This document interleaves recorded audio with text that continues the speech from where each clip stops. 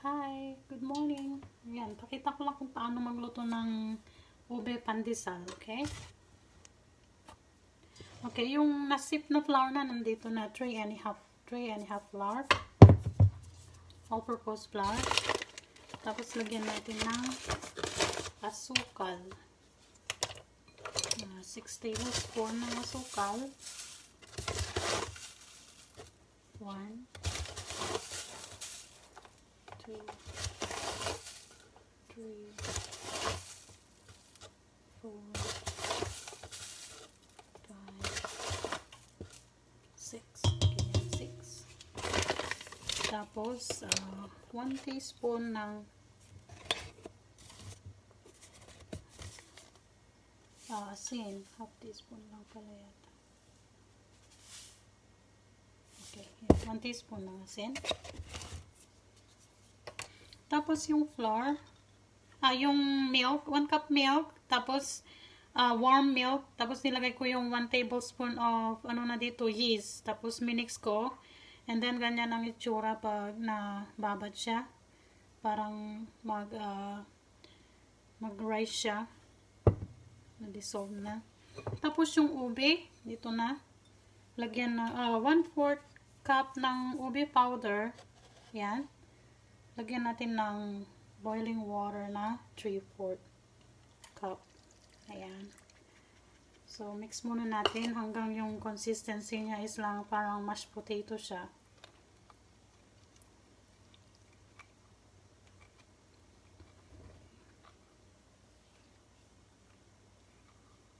Ayan, mix.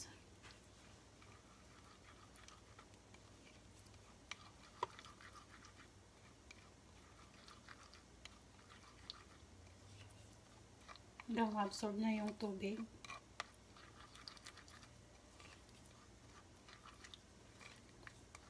Ayan siya.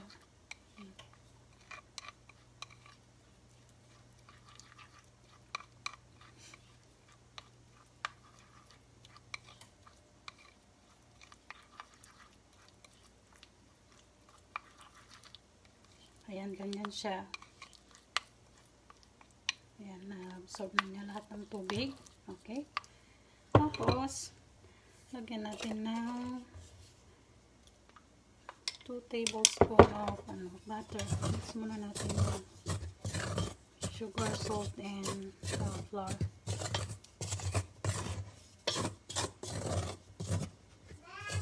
Ayan siya. Yes?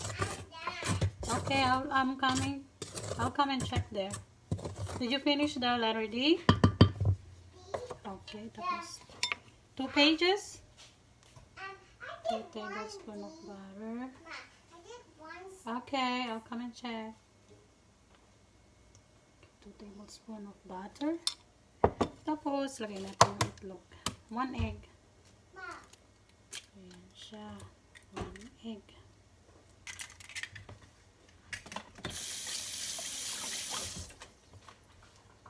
Tapos, lagay na natin yung ito na siya, parang mashed potato na siya, ha? Ayan. Okay. So, lagay na natin doon. Okay, wait first, baby.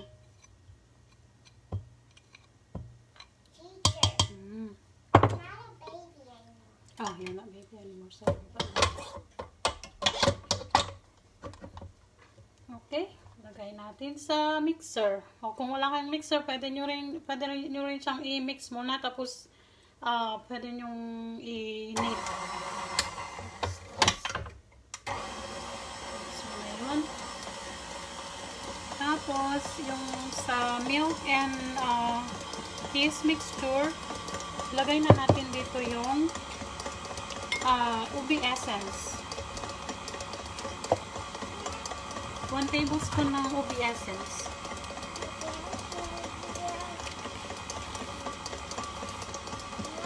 Okay, Sam. Wait, mommy will come in there. Okay? Wait for me in there. Okay, lagay na natin ang ube essence sa milk.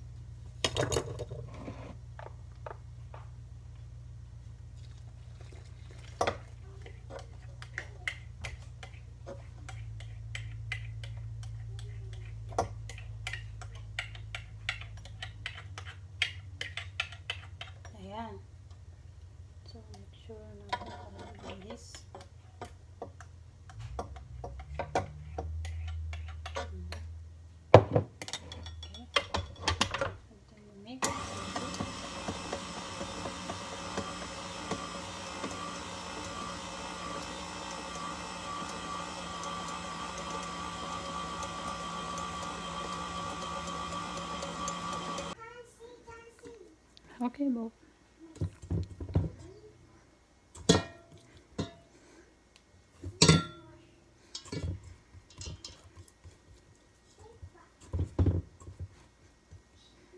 Ayan na siya. Ayan. Okay, nilagyan ng butter sa bawat gilid. Medyo siya malagkit mamaya. Okay, so ito, wait for 30 minutes to 1 hour. Pero I usually do like an hour.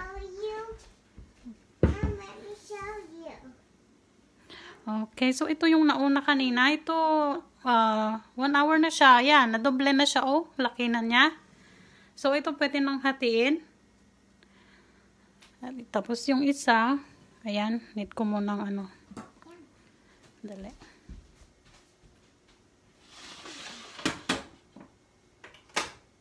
Ayan. So, ito pwede nang hatiin. Kasi nadoble na yung size niya.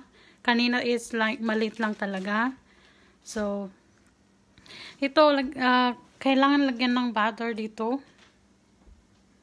Okay. I'll just show you how.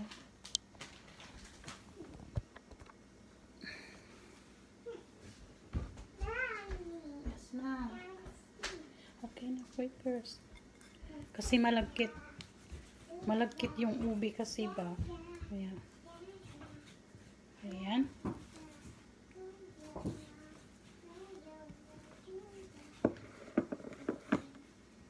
Okay, so yung isa, ipagilid muna natin.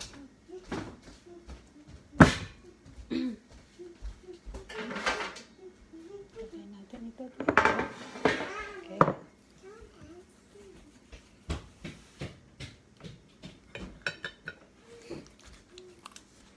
Ayan. Ganito ang consistency niya ha. Pag ano na siya, malambot. Ayan. Wow, you did great. Did you finish all? On this side na. You didn't finish on the other side first. Okay, you go and take your rest and you can continue it again. Okay? So, ganyan muna siya. Can I eat my snack? Okay, you can. Okay, hatiin ko na kalahati. Okay. So, aside ko muna yan. Tapos ito. Yan.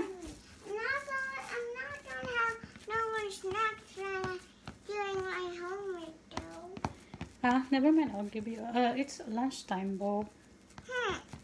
You can eat the sweet rice in there that I give you first, and later I give you more. Okay?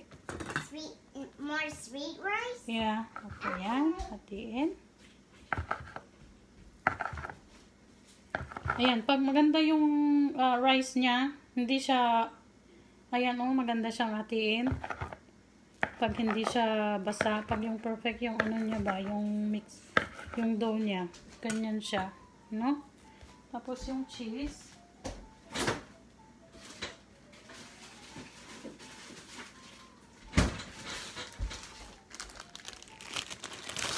Yung cheese, medyo niliitan ko ng slice kasi nung last, masyadong makapal na pumuputok sila. Kaya ito, mozzarella cheese ang ginagamit ko. Ayan siya. Kumahati na yan. So, gagawin ko lang. Tapan natin yung pala yung gusto.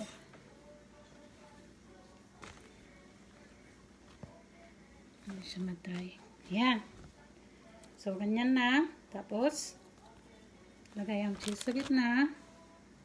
Laki pa rin to. Kasasabog na naman sila.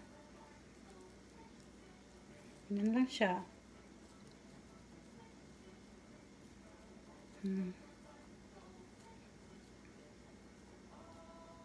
Ganyan siya. Tapos, i-ano na sa breadcrumbs. Ito ang breadcrumbs.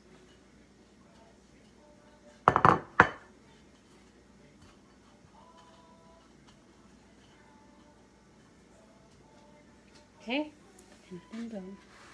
So, ganun. Hanggang matapos.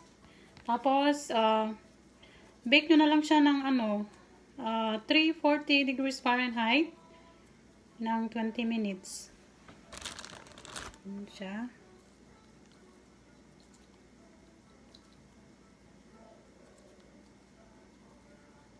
Yan.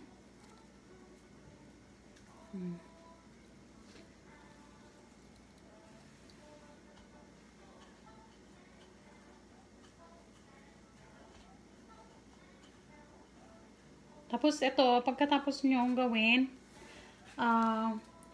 takpan ulit ng 30 minutes para mag-rise ulit ng 30 minutes. Ayan. Parang siya, square siya. Square. Tapos ayan siya.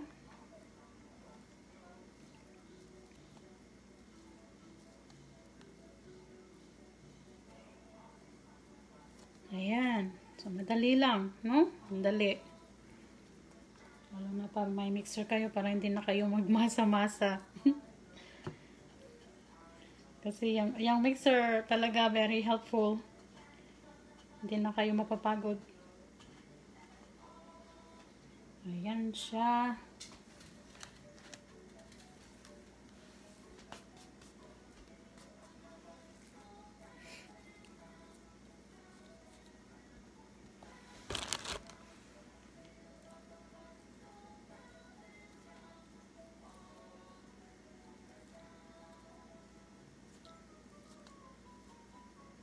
Ayan.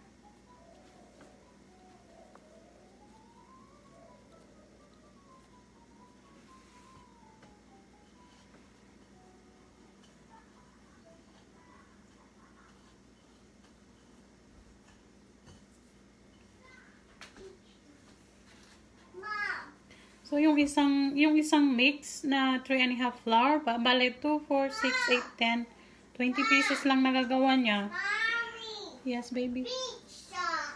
Okay. Tapos pero kung may makita kayong fresh na ube, mas maganda siguro yun. Ang mahal ng ube powder. Ube powder is like almost $6 yung isang pack lang. Isang maliit. Tapos itong mozzarella cheese, yung fresh na binibili ko ba? Ano siya, yung dalawang slice na binibili ko, $8, pero siguro mas mura pag bumili na lang kayo sa sa Walmart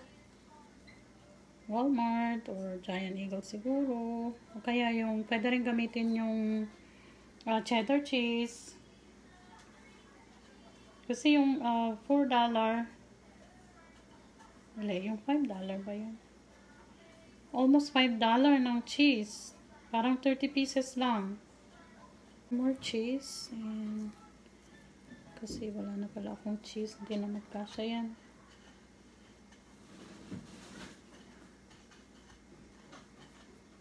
Ayan siya. 10.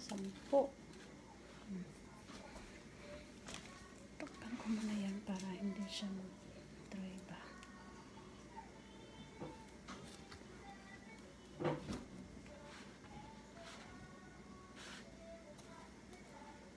Okay, so now yung kalahati.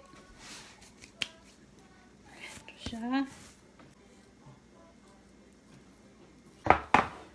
Tapos na ang isang batch.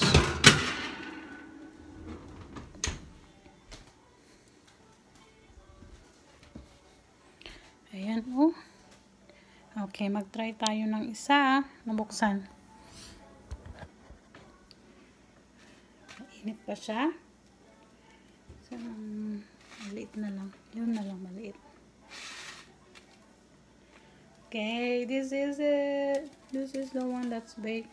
See, that's what I want, mozzarella cheese. Ayan siya, oh. Ganyan siya.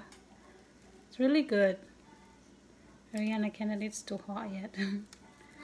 Ayan siya, oh.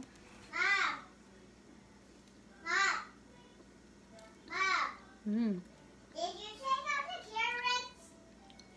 Hmm? Did you take out the carrots? Mm-hmm. Look, I see one carrot. Really good. Don't have carrot, that one. Huh? No carrot, that one. No. Really good. So, I see. pwede nyo i-try. Napakadali. Especially kung meron kayong mixer. Or it's okay. Either way, you can knead it by yourself. Madali lang siya. Sige na. Okay, thank you for watching. And please don't forget to share to your friends. And like and subscribe. Because marami pa akong recipe na i-upload. Thank you! Bye-bye!